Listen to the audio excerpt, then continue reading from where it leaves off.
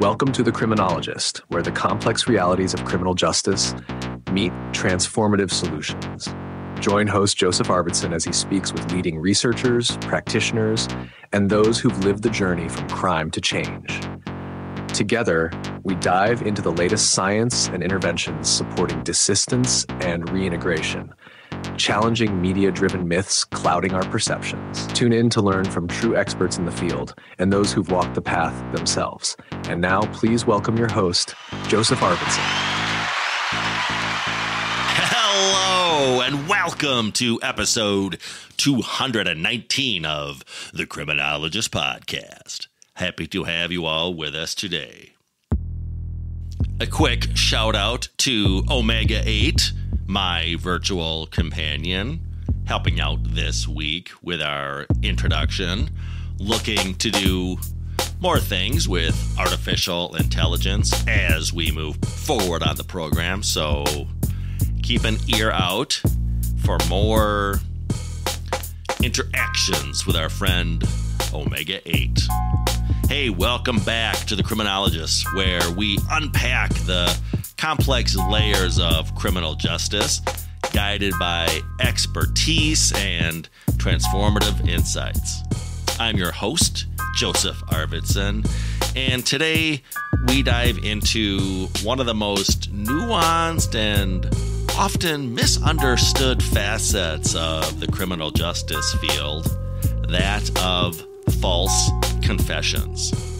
For this episode, I am joined by friend of the podcast, Dr. Jerrod Brown, a true multidisciplinary expert in, among other things, neurocriminology, who brings an illuminating perspective to this topic of false confessions. False confessions are a significant yet rarely fully understood factor in wrongful convictions. Dr. Brown sheds light on how they come about, from coerced compliance to internalized confessions, and offers insight into the vulnerabilities of those at risk, including cognitive impairments, neurodevelopmental disorders, and high suggestibility. This conversation reminds us that anyone, under certain conditions, can find themselves in a situation where a false confession becomes a tragic reality. But it does not stop there. We explore how nutritional deficiencies, mental health, and even basic needs like sleep can influence an individual's behavior and decision-making. Dr. Brown's work connects these physical and psychological factors to the accuracy and reliability of client interviews, urging us to consider a more comprehensive view in our work, a view that stretches beyond the traditional risk-needs-responsivity framework. This conversation has layers, from the role of neurocriminology in understanding clients' vulnerabilities to the importance of creating sensory-friendly environments in courts and probation settings. Dr. Brown and I share a commitment to lifelong learning, especially as we work toward a justice system that is both fair and informed. So, sit back as we untangle the science behind false confessions and explore how we can explore these insights in every interaction, from the interview room to the courtroom. Now, please enjoy my conversation with Dr. Jerrod Brown, and I will see you all on the other side. Well, welcome back to the Criminologist Podcast, Jerrod. So nice to have you on the show. We always learn so much from you when you grace us with your presence, not just from the theoretical standpoint of the content that you're talking about, but I always appreciate, Jerrod, that you always circle back to those practical applications, whether they're interventions or tools or something that will allow the listener, again, to sort of apply the truth bombs that you're going to start dropping on us today. This time in regards to false confessions. And I believe the approach we're going to take today, Jerrod, is at least to start out looking at that topic at sort of a view at 30,000 feet with false confessions. And then we can drill down into more relevant things for the practitioner or more specific area. So why don't we kick it off, Jerrod? I know you've been on the show multiple times. You're a friend of the show, but for the listener who may have not caught any of your previous installments, go ahead and introduce yourself to the listener, and then, let's kick off this chat around false confessions. Yeah, you bet. Thanks, Joe, for having me back, my friend, and hope all of you are doing well. And my name's Jerrod. I wear a couple different hats. I'm a professor. I do a lot of training for different groups. I do quite a bit of consulting for a number of groups on a variety of topics. And I do quite a bit of writing and publishing, and I go on a lot of different podcast programs talking about a variety of topics. And where I spend a great deal of my time now is related to the field of neurocriminology. I'm also working on another degree right now in applied clinical nutrition. So I'm trying to weave in the world of nutrition into the criminal justice, the legal forensic arena. And sometimes people are confused. Why would you do that? How does nutrition relate to all these things? Well, food insecurity is a risk factor for all kinds of not so good things. Nutritional deficiencies in the brain can make your clients do very poor things and play significant roles with mental health and substance misuse. So we've talked about some of these things on other podcasts, but that's kind of where I'm spending most of my time now. And sometimes people ask you, why false confessions and things like that. I've done trainings on related topics. I've consulted on different cases where there's been like Miranda rights, comprehension issues, confabulation, suggestibility, and just very interested in the field of false confessions, particularly as it relates to autism, fetal alcohol spectrum disorder, ADHD, traumatic brain injuries, and intellectual and developmental disabilities.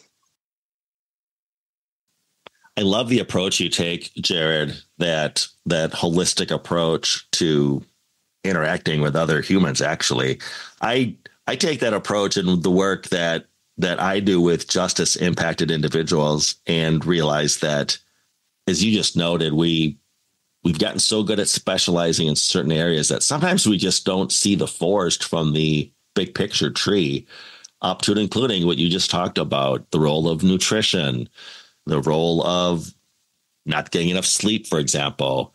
I think it's time in the field. We've looked at the big picture stuff primarily through the risk-needs-responsivity framework, but certainly as I've discovered in the creation of the TIDES model that Nicole Kimberly Staley and I developed, but even the work you're doing, realizing that from that individual's perspective, they have an array of variables in their lives that all contribute to behaviors, and we need to consider all of them, which is what you're all about as well.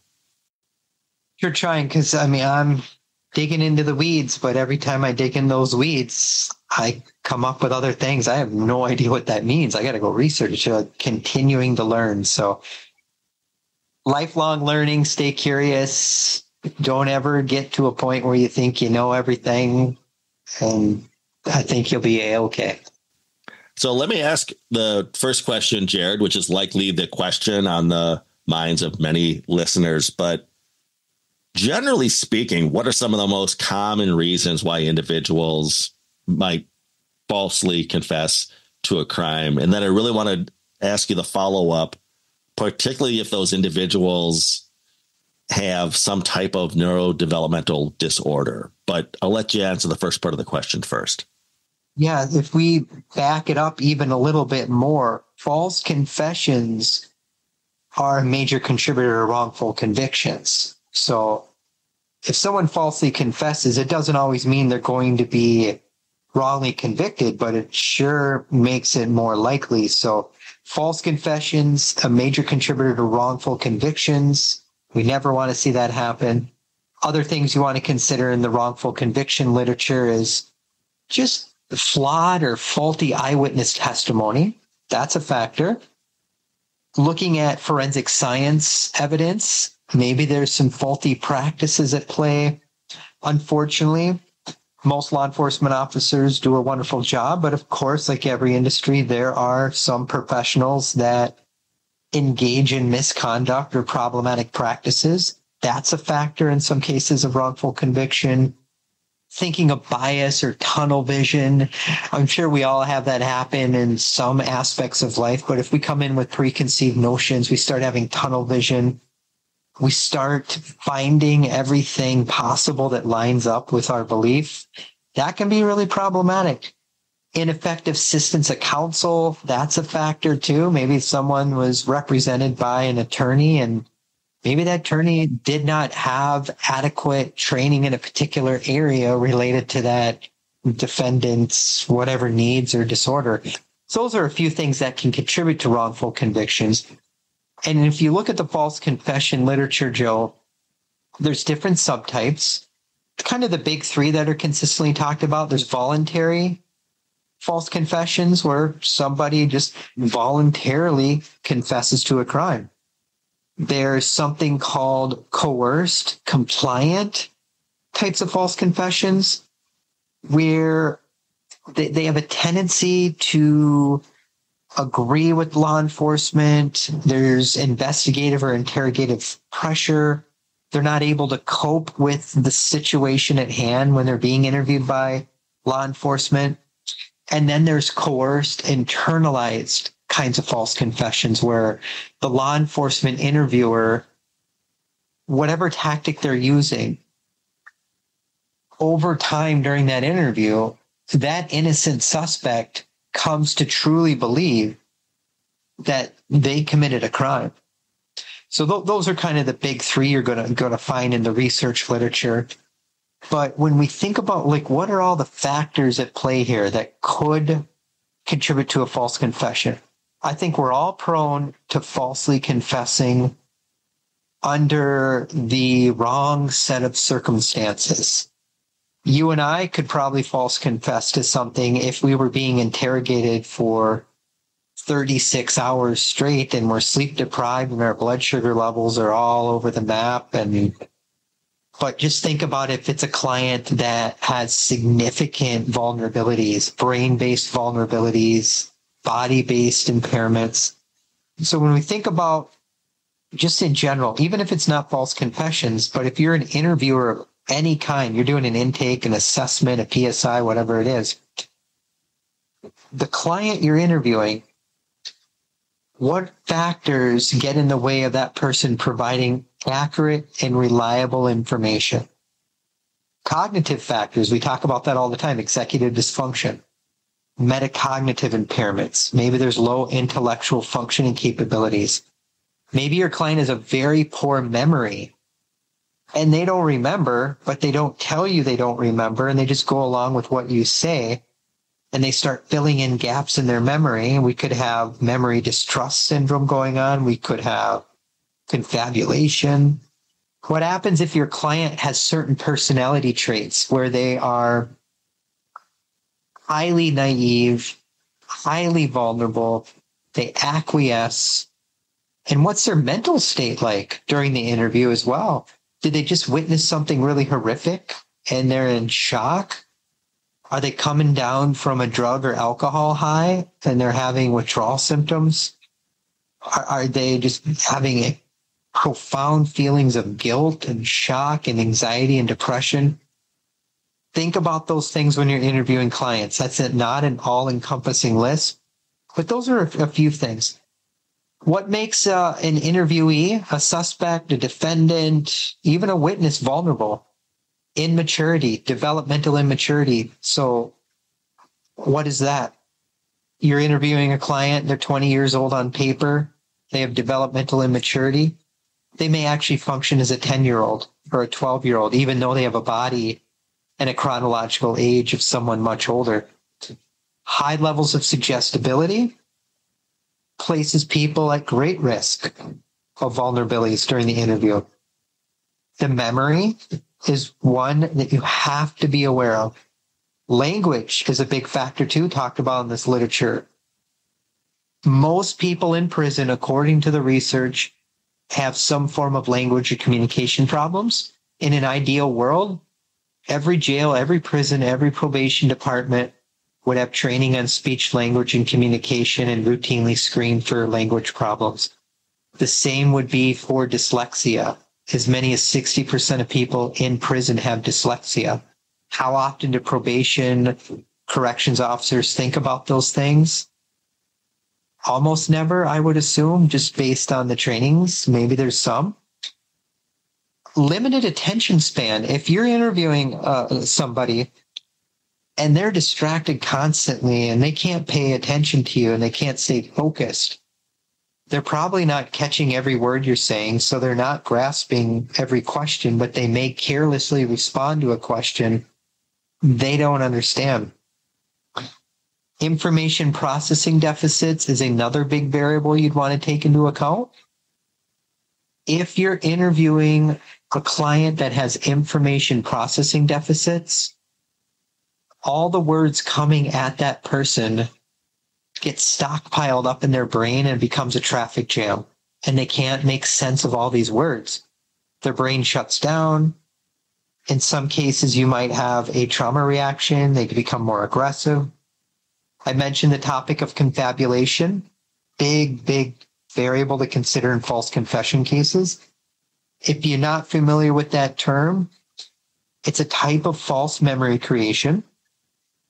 There's spontaneous types of confabulation that can happen. That's probably going to be more common among some people with like really serious mental health issues or neurodegenerative disorders. There's provoked confabulation that happens as a result of being interviewed or questioned. Think of it as gap filling. The research literature, one author called it honest lying. The person may be making up a story, but in their mind, they're telling it as a truth, even though maybe after you dig into it, you find out that's not accurate. Or it could be taken out of temporal context, which basically means the client's reporting something to you during the interview that happened to them this morning. After you do a little checking, you find out, nah, that didn't happen to them this morning. They're talking about something that happened a month ago or 10 years ago. Those are a few variables. I have many more, Joe. I'll park the brakes. Let's see what you think, my friend. So I want to dovetail back, Jerrod, if you don't mind, because I'm still processing what you kicked this off with by merely educating the listener and me on the different types of false confessions. When you mentioned voluntary, coerced compliance, and coerced internalized. And I suspect there's other listeners out there who maybe heard the topic here. And when we think of false confessions, I think a lot of us think of, you know, the stereotypical, I kidnapped the Lindbergh baby, or I'm dating myself there, but I think you know where I'm going. You know, yes. It's these high profile, they're all in. And as you lay it out there, it's a little bit more nuanced between that and it's again sort of on a continuum here. So thank you for that. Of course. And then also, and you mentioned assessment. I know that many of our listeners are not in that law enforcement lane as much as they're in that corrections, probation, parole lane. And if they're like me, I am already connecting the dots here to the work we do with risk assessment. Whereas it's not the equivalent of falsely confessing to a crime, but that risk assessment could be made up of many little areas of false confessions along the way. You mentioned some of my favorite topics around suggestibility and confabulation. I should note that you and I did co-author a paper on FASD and the risk-needs-responsivity model where we talked about some of these things, and I can leave a link for that paper for the listener as well. But Jerrod, maybe talk about, again, how a probation, parole officer, somebody who wheels and deals in risk assessment the administration of, and then also, making case plans based on those, but maybe just some best practices for those practitioners and professionals just to be aware of, so they're not, as you're saying, taking everything the client is saying verbatim and not considering this other array of variables at play. Yeah, there's so many other traits and factors that may increase risk of false confession. And obviously the focus today is false confession, but you can take these concepts, and the more you learn about it, you're going to be better off in your interview, your intake, your treatment plan, whatever you do. But low self-esteem is a potential variable to consider in false confession research literature. People are surprised to hear that, but it makes sense, because if you have low self-esteem, you have lower levels of assertiveness. You probably don't want to ruffle the feathers. You're probably more likely to go along and be compliant. High levels of untreated mental health issues has been talked about in the false confession literature. So distorted perceptions, psychosis, breakdowns in reality monitoring, where they get things mixed up and did it actually happen to them, or are they dreaming it? Judgment issues. If you're working with clients with profound judgment issues and reasoning deficits, that's a risk factor. And if you're ever working with a client who has decision-making, problem-solving, reasoning, or judgment issues, what should that alert you to? Executive function problems, metacognitive impairments, thinking about thinking, knowing about knowing. And Joe, you know the low self-control literature well with the R&R model, but people who have very low levels of self-control, that is also a risk factor for false confessions. Why is that the case? Because you're impulsive, you're erratic, you don't think through things, you don't connect the dots, you're not seeing how your statements right now may actually get you convicted of a crime down the road. You just carelessly throw things out and you're not thinking through things. Low self-control, definitely a variable to take into account. Anytime that you guys can all learn about comprehension deficits, that's very, very important. If your client struggles with comprehension, and there's many aspects of comprehension: auditory comprehension, how do we make sense of it when we hear it? Reading comprehension. If you're a court administrator or whatever you do, you're a court person, and the defendant leaves court and you give them a bunch of papers and hey, go read this, and they have a reading comprehension deficit, they're not going to read it. If they even act like they read it, they're not going to understand it. So comprehension deficits, big variable to take into account. I think it's also important to consider, and this is kind of outside the scope today, but you mentioned this a little bit, Miranda rights issues is a big thing when we talk about false confessions too. And you asked about like neurodevelopmental disorders. What are some factors to be aware of in the neurodevelopmental disorder literature? And this can apply to any diagnosis. Cognitive impairments, abstract reasoning deficits. That's basically people that are going to have a hard time connecting the dots, understanding how and why questions, seeing the forest through the trees. Lower levels of intellectual functioning is a factor to take into account.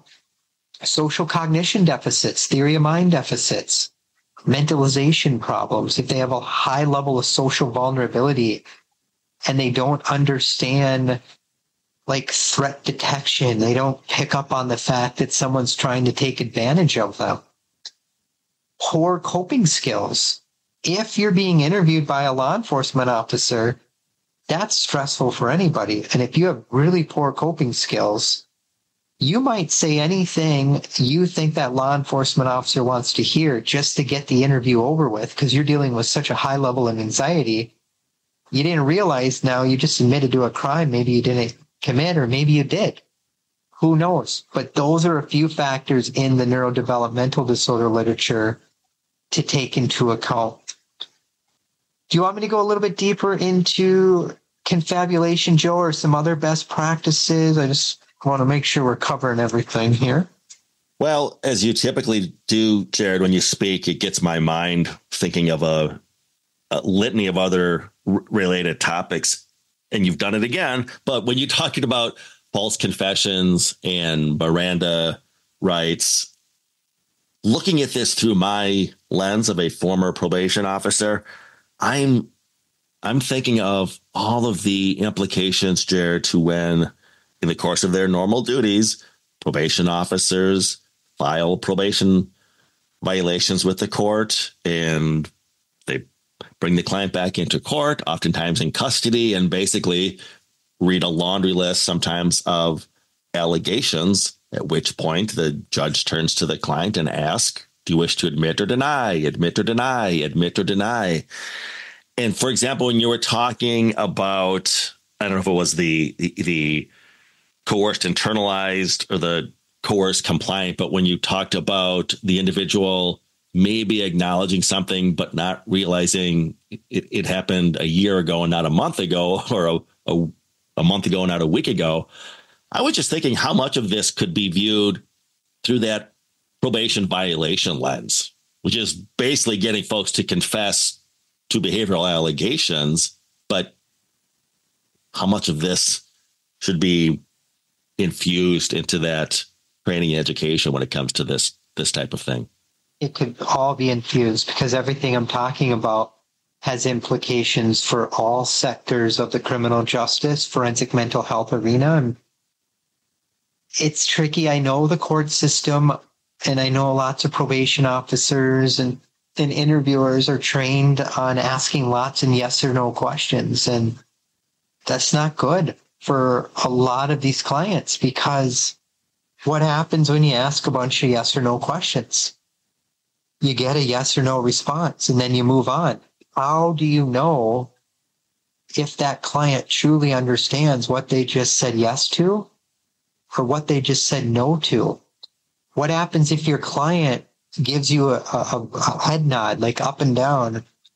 You are probably going to jump to the conclusion, I'm assuming, that, yeah, this client gets it. But what happens if you have a client who has gone through life knowing how to navigate the system a little bit, and they know how to get by with maybe not admitting that they have some deficits, and they just give the verbal head nod and they get brushed aside and move on to the next level? And that happens all the time, especially with the clients that are lower functioning neurodevelopmental disorders. Fact check, verify if you ask yes or no questions.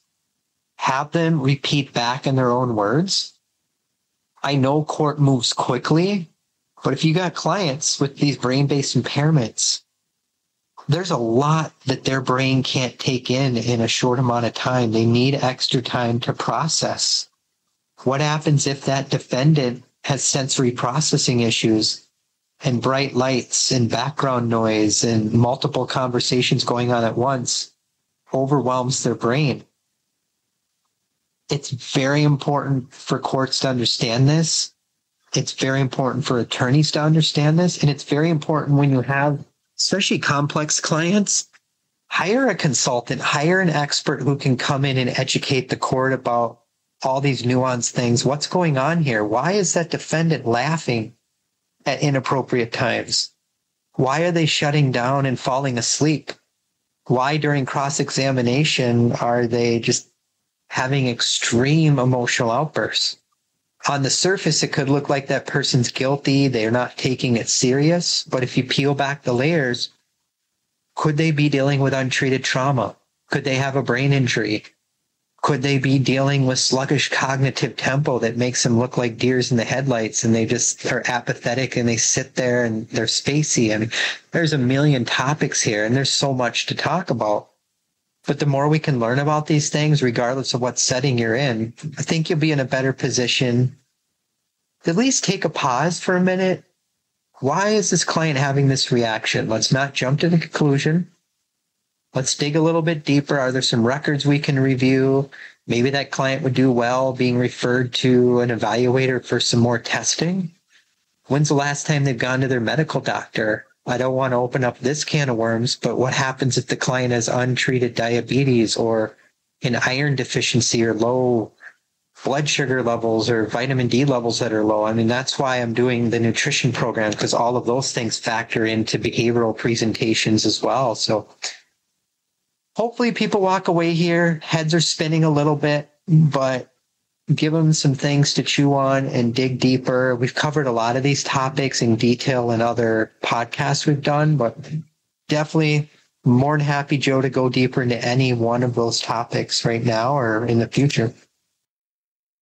Jerry, maybe talk about you teased with a little bit of interventions that are out there, or I guess I could say more broadly, best practices. But if there's one or two things that a listener out there could tuck in their back pocket and just bring to the job on Monday morning when they get back to supervising that caseload, let's say, what might some good tips and tricks be for the practitioner? You'll never go wrong becoming trauma informed. You'll never go wrong becoming executive function informed. I mean, most of your clients in the criminal justice system have trauma histories. Most have executive function impairments. Half your clients probably have a TBI in their history. 60% maybe have undiagnosed dyslexia. I mean, most are going to have sleep issues, the research shows. I mean, those are just some basic things to think about.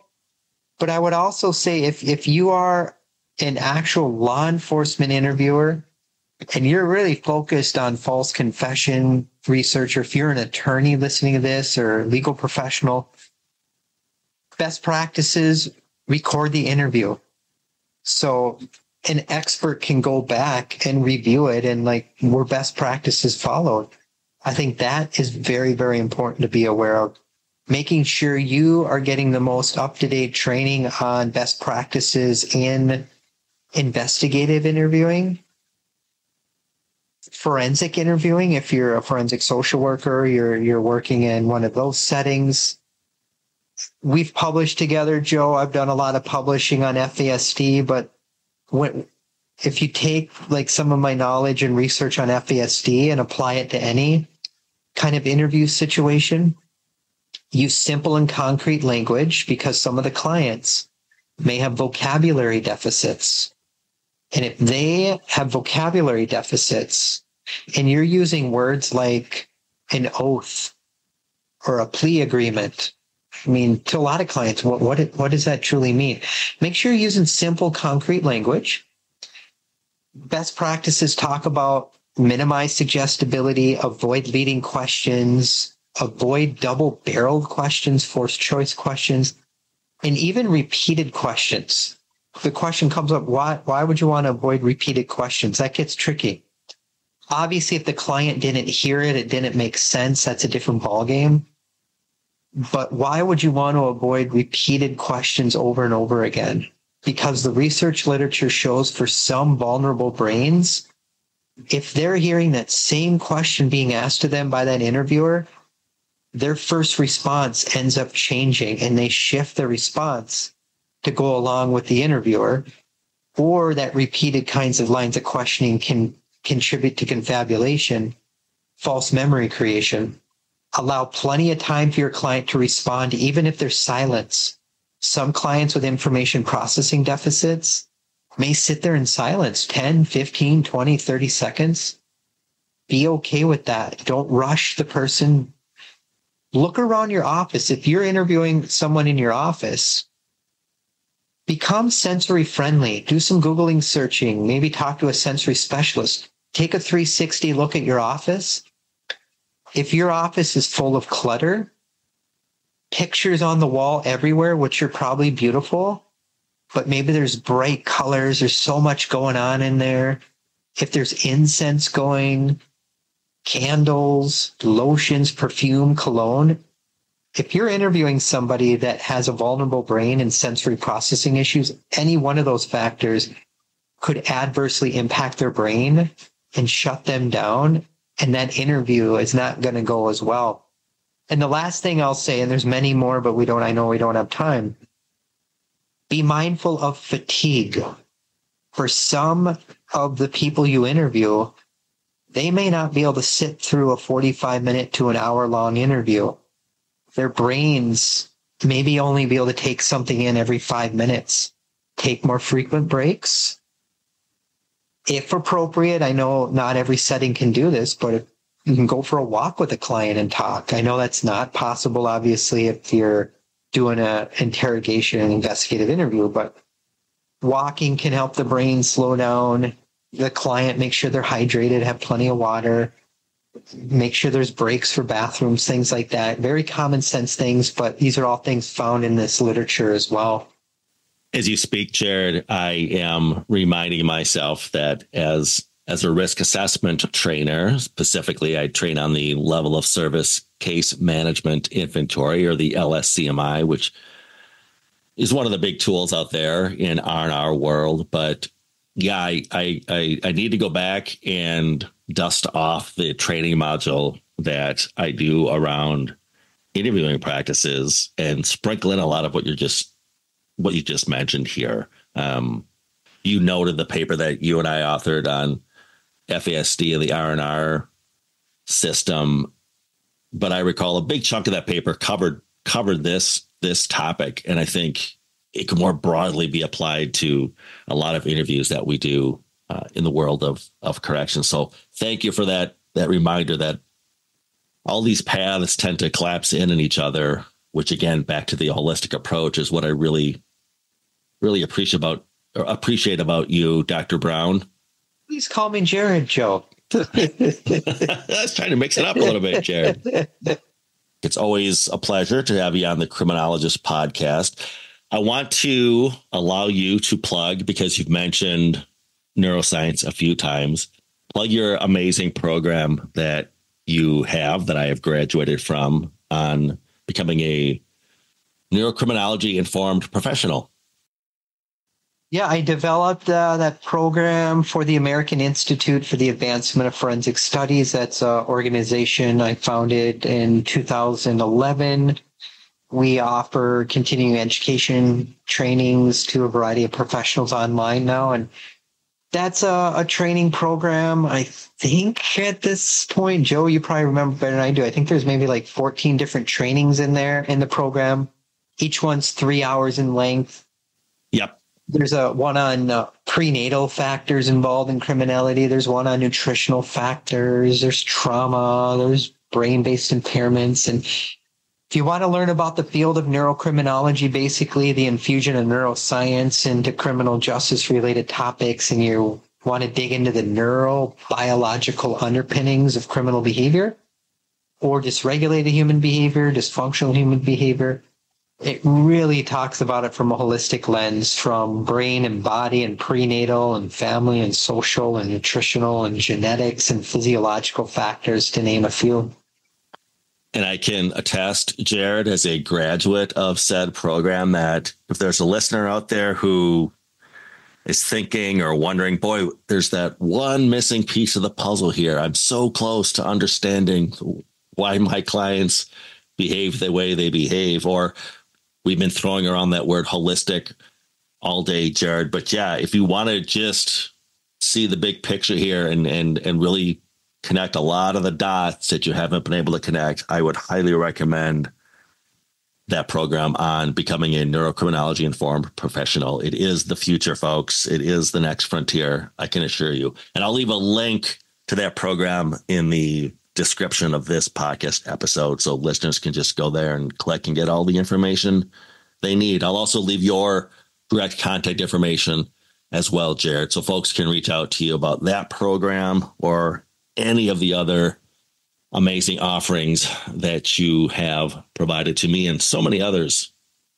Jerrod, thanks again. We need to get you back on. I know we're probably behind on our series on infamous serial killers. I'm trying to tax my own memory and recall who we thought we were going to line up and have on deck next. My memory serves me correctly, which we know from the memory research. We don't want to believe our memory all the time. Eileen Wuornos comes to mind, I think. Yep, it was Eileen Wuornos. We've never profiled a female yet, so I thought that would take a detour from all the males. I think that would be a quite interesting case. I know there's a lot of trauma in her history, so we definitely look through a trauma lens amongst other things. Yeah, that'd be a great profile to highlight. So stay tuned for that, listeners. Jerrod Brown, from Concordia University, also from APHIS. Thank you so much, my friend. Until next time. Thank you, Joe. Thank you, everyone. And that brings us to the close of another essential conversation here on the Criminologist Podcast. I want to extend a special thanks to Dr. Jerrod Brown for taking the time to share his deep insights with us.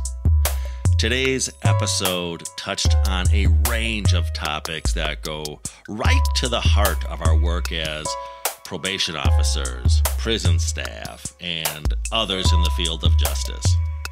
From false confessions and wrongful convictions to the impact of neurodevelopmental factors, nutrition, and mental health, Dr. Brown's perspectives help us appreciate the layers of complexity involved in our daily interactions with clients. In a field where every decision counts, understanding vulnerabilities like cognitive impairments, neurodevelopmental disorders, or the effects of untreated physical health issues can make all the difference. Dr. Brown's insights today challenge us to look beyond behavior to the underlying factors that might be influencing our clients' actions. We're reminded of the importance of a comprehensive approach that goes beyond the risk-needs-responsivity model to encompass the whole person. And that's the perspective that leads to more effective, compassionate interventions. As promised, I will be leaving links in the show notes for those who want to explore further. You will find a link to Dr. Brown's Neurocriminology Informed Professional Certificate Program, a powerful resource for deepening your understanding of the brain-behavior connection. I'll also include our co-authored paper on fetal alcohol spectrum disorder and the risk-need-responsivity framework, a valuable read for anyone working in assessments or client interviews. And if you'd like to connect with Dr. Brown directly, his contact information is included as well. Thanks for joining us today. Be sure to subscribe and stay tuned for more conversations aimed at equipping you with the knowledge and insights that make a difference in your practice. Until next time, stay curious, keep challenging the narrative, and remember that the work you do matters every single day. This is Joseph Arvidson, signing off from the Criminologist Podcast. And always remember, folks, there's no them, there's only us. And what's their mental state like during the interview as well? Did they just witness something really horrific and they're in shock? Are they coming down from a drug or alcohol high and they're having withdrawal symptoms? Are they just having profound feelings of guilt and shock and anxiety and depression? Think about those things when you're interviewing clients. That's not an all-encompassing list, but those are a few things. The Criminologist Podcast is a production of the Paragon Group, LLC.